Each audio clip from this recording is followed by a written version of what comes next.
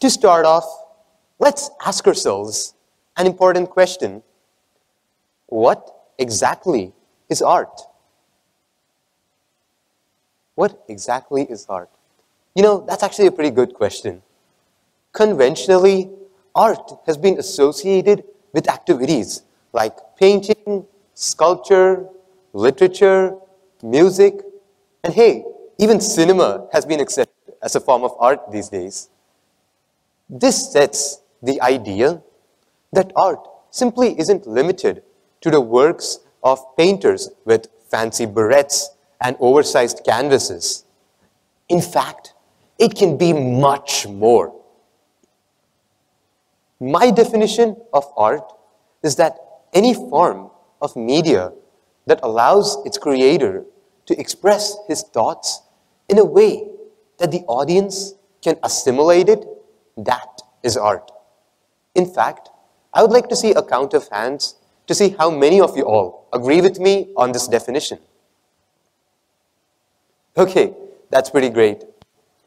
With the coming of the 21st century and the computer age, we got a new competitor to the art world. And those are video games. You heard that right? Video games. As absurd as it does sound, allow me to elaborate. You all probably had experiences where you would ask your child to go get the groceries, and he would be playing a video game, and he would just turn around and reply, "Mom, you can't pause an online game." And you just sit there wondering which planet he came from. Well, I have been that child too. And today's speech will be based on my experiences as that child, a gamer. Video games are essentially an amalgamation of all the forms of art out there.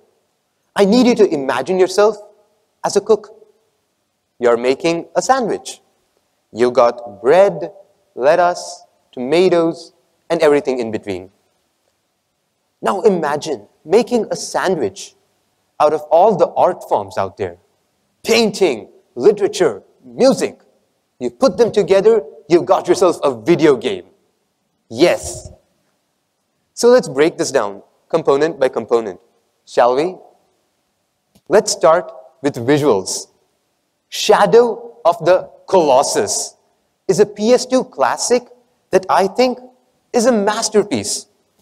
Shadow of the Colossus places the player in an isolated world devoid of life, yet teeming with beauty. Traverse through beautiful natural landscapes like mountains and rainforests, and navigate through ruins of temples. In a painting, you see the beautiful landscapes and environments just laid out before you. But in a video game, you can be one with your environment as you experience things firsthand. Shadow of the Colossus isn't just a video game. It's an interactive starry night painting. On to the next component, music or soundtrack. In a movie, you got epic music, happy music, sad music, motivational music, and all those other tunes playing for someone else, the actor in the movie. How sad. But in a video game, all those tunes can be playing for you, dear player. Silent Hill is a video game with the most exquisite soundtrack I've ever heard. It's surprising that with a name as bleak as Silent Hill, the composer of this video game, Akira Yamaoka, has been able to breathe so much life into the world of Silent Hill. Third component, story. Last of Us is a fairly newer video game, which I've taken as the example for this. I could have taken a lot of examples because I love video game stories, but the story just stood out with me. By the time you're done with The Last of Us, the characters will appeal to you as though they were real people.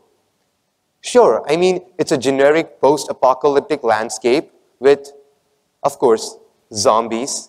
You can't forget zombies. They're everywhere now, even in real life. But in The Last of Us, its characters, their personalities, they stick with you even after you're done with the video game. You will find yourself connecting with them in day-to-day life.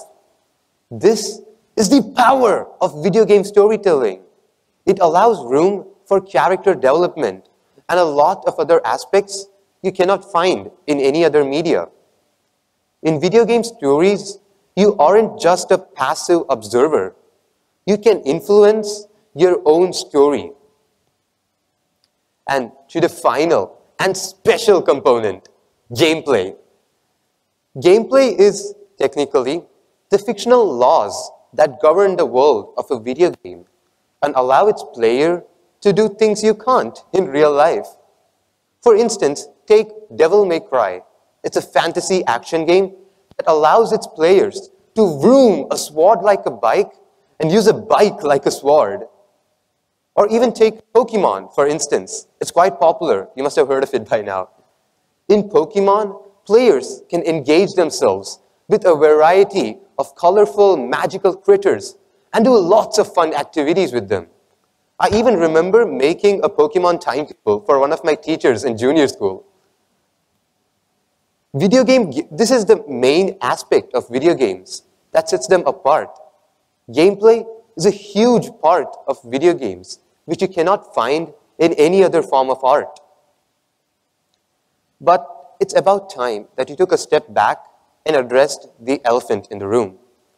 I know that a lot of you all believe that video games are but cheap cash grabs. But it would come as a surprise to you that all art came from commercial motivations. Da Vinci made his paintings for money, and Beethoven composed his music for the aristocrats. So I believe that this really isn't a very valid argument against video games. Yet, I do not advocate throwing lots of time and money at video games too. Because most often than not, we fail to realize that the true masterpiece is our lives. Winds of change, people. Art changes, video games come in. I would like to leave you all with this interesting idea. In a movie, you see things happen before you in third person. In a novel, the author tells his events to you in second person. But in a video game, you are in first person as you experience things firsthand. No they, no you, it's only I.